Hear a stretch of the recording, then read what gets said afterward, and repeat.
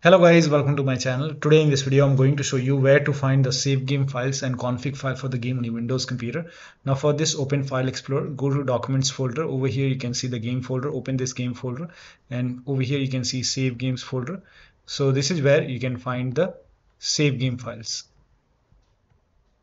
Now if you don't find the save game files over here, in that case you can go to this PC, open C drive. Now open users folder. Now open your username folder. Now open app data. If you don't see app data at the top, click on view, select show, put a check on hidden items, and then open app data folder. Open the local folder, open blue client folder, and open saved folder.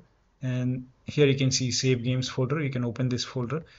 It may be over here or it may be over here, so you can find.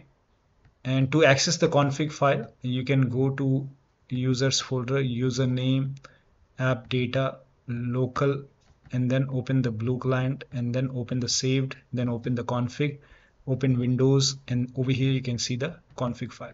So this is how you can access the save game files and config file for the game on your Windows computer. So that'll be all. Thank you so much for your time, and please like this video and subscribe to my channel.